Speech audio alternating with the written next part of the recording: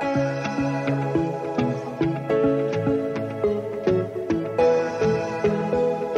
guys, welcome to another video of Odia Engineer. In the last video we have discussed on the Linux commands, and that was I've given all the very basic commands to everyone. I hope that is helpful to each of you.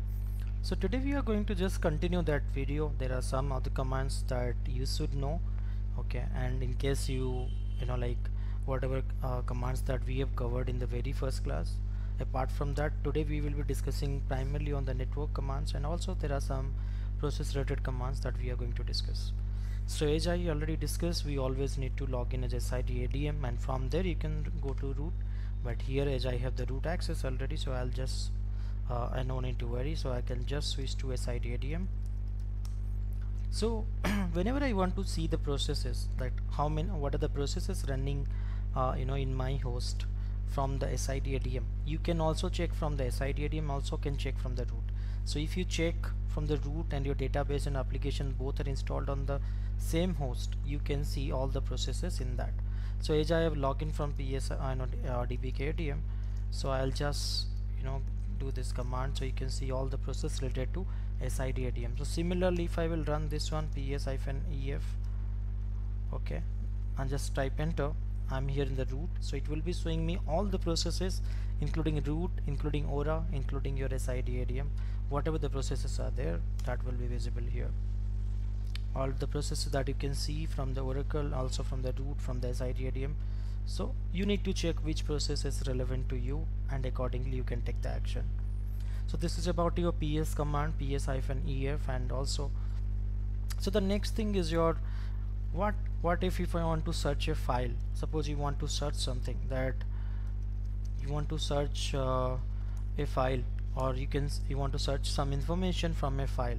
So for that we always use the grep command as well. So if you want to search anything, just let me go here to the CD Pro, and I want to search something, that I want to search RDisk, or I want to see the work process parameters.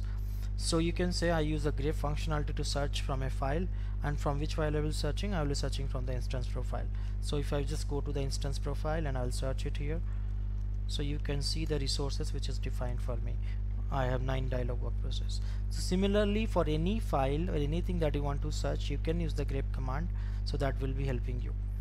Also along with that, suppose you want to see the content of a file, starting or ending. So if you want to see the all content of a file, you can use the cat command. Suppose I want to see the SAP CPE log, which is part of your kernel upgrade, so you can see all the contents are there. Alright, so suppose I want to see the last 10 lines of this file, so I can just use tail-10 and the file name. So this will give you the information about only the last 10 line, it will be showing you. So any file, any log file that you want to check, you want to read it, so that this makes us flexible to read whatever is required, not the entire content. So these are the commands that grep command, tail command, and also your ps-ef command. So all this command help you. So what happens when you want to go for a ping test? Suppose there is a network issue, you want to do a connection test. So for the network, we generally check from the host level. You don't need to be specifically from the SID-ADM. It's actually not required. You can also check from the root also. So ensure that you are on the right host. So for the first command which you use for the network test is ping. So when you ping a host, so ensure that if the server is reachable or not. Suppose I want to ping a host, ping google.com example. You can see unknown host, because this is not part of my, this is not configured in my system. This connection is not allowed. So what will I do here? I'll just give ping this host name. So you can see the host name is able to ping here from this application. Okay.